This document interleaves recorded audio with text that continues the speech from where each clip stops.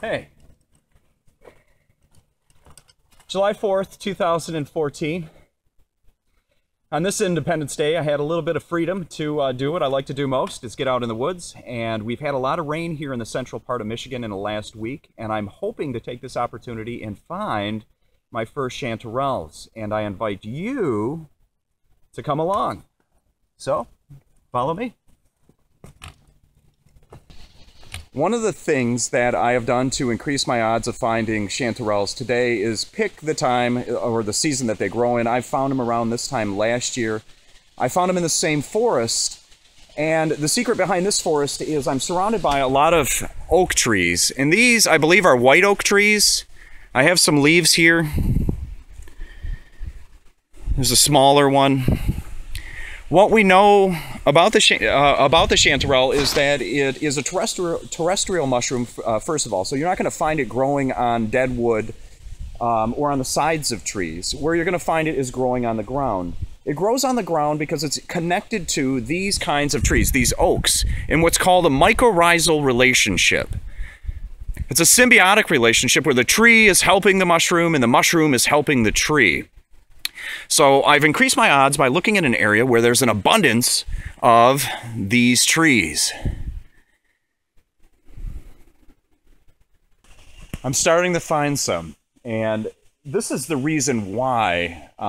Not only do these things taste amazing, but this is the other reason. I've spent hours and hours looking for morels and other kinds of mushrooms. Morels tend to blend into their environment. When you start finding chanterelles, you can see how easy it becomes. They just kind of, here's a small one here, nice golden yellowish color. And then look at this. I'm not even looking very hard. I was just kind of strolling along the trail, and I looked over to the side here, and springing out of the forest understory, all these golden, delicious chanterelles. See how easy it is to see these? So my plan is to just kind of look around this area a little more, and then I'm going to take and harvest some of these and get some up-close shots for you. So this worked out well. In the same area where I was finding the chanterelles, I found a few other kinds of mushrooms here, like this russula. And what can be seen with this particular mushroom, although this is a kind of a poor example, is that this has gills. See the gills? Here's another gilled mushroom. Not quite for sure.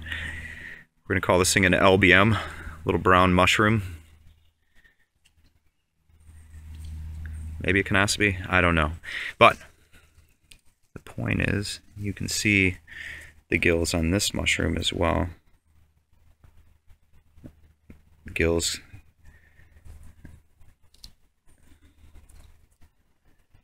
connected to the cap. When you look at a chanterelle, these are not gills.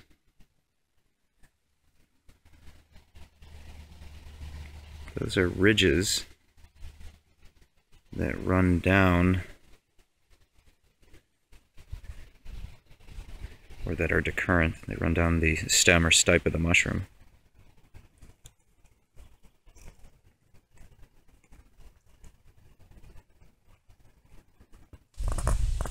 Just looked under two trees here. I think I'm going to need a bigger basket. Once again, look at how these mushrooms just spring out of the forest understory with that color. Beautiful.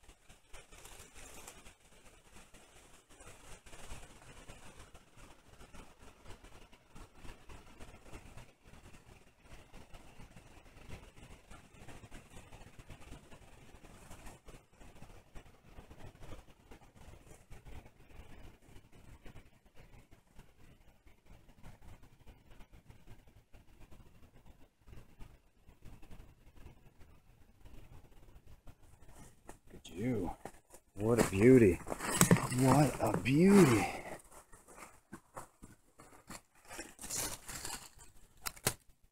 I've got several recipes I found last year I really, really like. One of them is a simple pickling. I've made these, I've pickled them and put them on sandwiches or garnished dishes with them. They're absolutely amazing. I have, and you'll probably hear me say this again, I absolutely love, there's a brandy and cream sauce recipe that I absolutely cannot get enough of that is truly amazing. All right here. There's gold in the woods. Let's get out there and find it.